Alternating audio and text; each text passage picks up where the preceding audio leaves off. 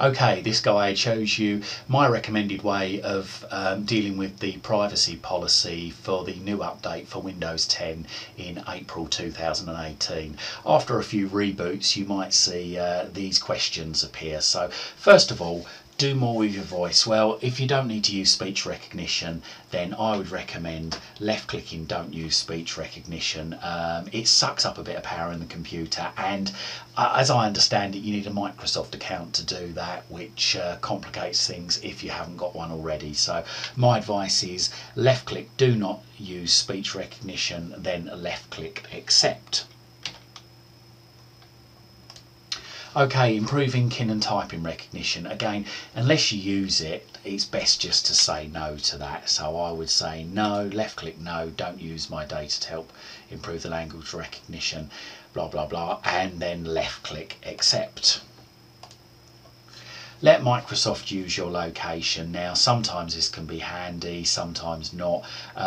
It does help your apps select things like your location to tell you directions and weather. So I mean, I would be tempted to say yes to this, but really if you don't want Microsoft to know where your location is, then select no. So again, it's okay to select yes on this.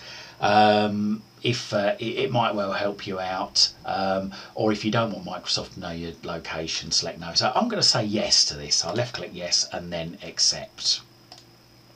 Okay, get tailored experiences with diagnostic data.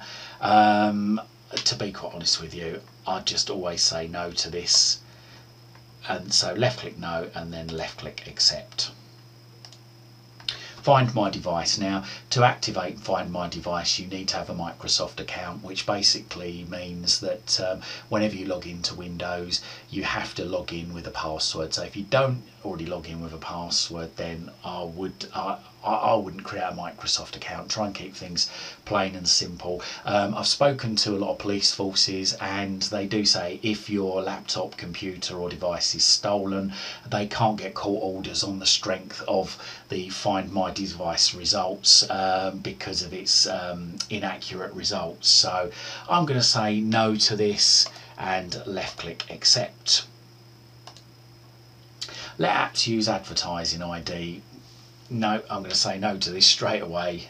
So left click no and then left click accept.